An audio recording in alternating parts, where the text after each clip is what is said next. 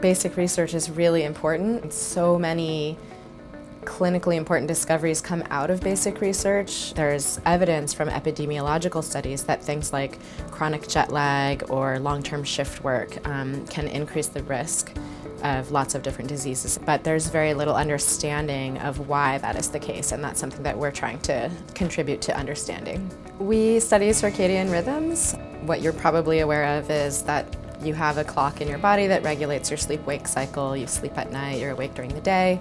And what you may not realize is that these circadian clocks also control many other aspects of physiology. There's a clock in your liver that regulates the production and secretion of glucose.